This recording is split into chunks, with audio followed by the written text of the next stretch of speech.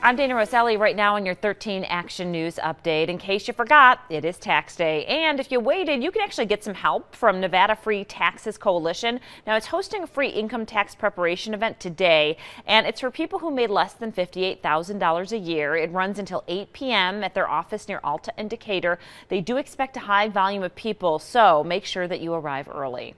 Well, Nevada is moving closer to unveiling to the public who gets to sell legal pot. Right now, dozens of companies across Nevada are suing the state tax department. They say no one knows the criteria it uses to give licenses to marijuana businesses, and today they are asking a judge to freeze that process to grant licenses. This court hearing comes days after the Senate passed a measure that allows officials to release applicant information. Right now, that information is considered confidential.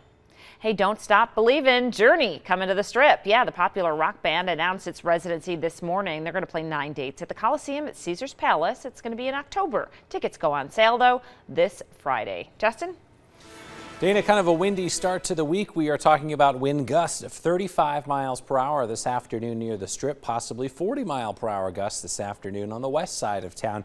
At least it's a warm wind. High temperatures hit the low 80s despite more clouds than sun. Tomorrow, a big drop. Highs in the 60s on Tuesday with the threat of a few passing showers, maybe even a thunder shower, most likely Tuesday midday through Tuesday afternoon. Again, a big cool down tomorrow, and then we warm back up by the end of the week. Thursday, Friday, we're moving from the 80s back near 90. All right, thanks so much, Justin. That was your 13 Action News update. You can find more on our website, ktnv.com, and our free mobile app. Have a great Monday.